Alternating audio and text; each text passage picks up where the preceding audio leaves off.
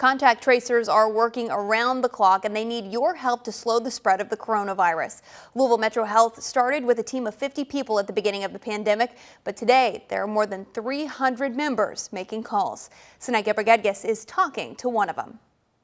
Right now, today, we actually have 295 people on the phone. Contact tracing lead for Louisville Metro Health, Karen Handmaker, took time out of her busy Wednesday to talk to me. The volume of cases is absolutely going up, and we are calling people as fast as we get them. With a team of more than 300, Louisville's contact tracers are calling between 1,200 and 1,700 people each day. Please answer it. If you test positive for the coronavirus, expect a phone call from one of them. They'll also give you a ring if you may have come in contact with someone who has it. People who are working shifts from 8 to 8.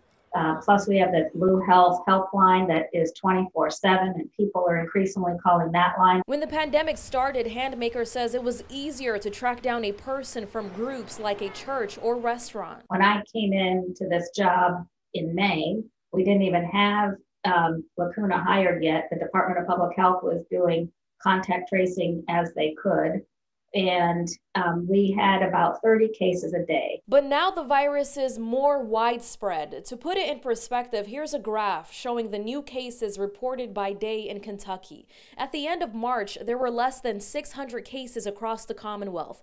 But follow these bars to the right. They get taller. The virus increasingly spreads as months go by. More than 1,000 new cases in Kentucky have been reported each day in November thus far. We are now also, I think, much more expert at this. You know, we have a lot more experience. How many more do you think you all will bring on the team when we're looking at winter and some of the predictions? We are working on that model as we speak, but for right now, we are continuing to hire classes that are anywhere from 30 to 50 or more. And tomorrow they will host a virtual hiring event. Head to our mobile app or WHES11.com to sign up.